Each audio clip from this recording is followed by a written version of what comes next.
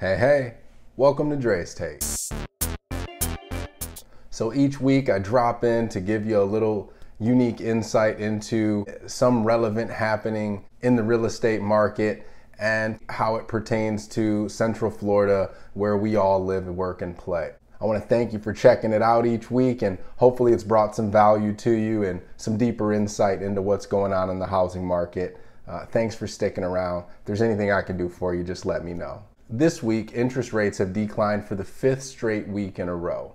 As a result, builder sentiment is up for the 4th consecutive month, and single-family new home starts are up 2.7%. National Association of Home Builders Chairman Alicia Huey says this indicates a turning point for single-family construction as labor and materials costs plagued the industry, coupled with high interest rates, made the cost to build homes and therefore the subsequent pricing of homes unaffordable for many buyers. The builders pulled back and put their focus on multifamily development for a while. But now, with interest rates declining for 5 straight weeks and the anticipation that they'll fall below 6 at some point over the next handful of months, builder optimism is up in the single family space and away from multifamily. This is evidenced by single-family new home starts being up 2.7%. This is important because these builders have far more data than you or I have. And so when they're making these plans to buy tracts of land and develop projects, they are crunching the numbers to look out 6, 12, or 24 months in advance to make sure that they're making a good decision. So we can look at what their plans are and really get a good idea of where they think things may be 12, 18, 24 months or so from now. And that kind of saves us the legwork. The quickest way to get smart is to talk to smart people. And we're talking about builders that are doing tens of thousands of builds each year. These guys aren't making just willy-nilly decisions. They know what they're doing.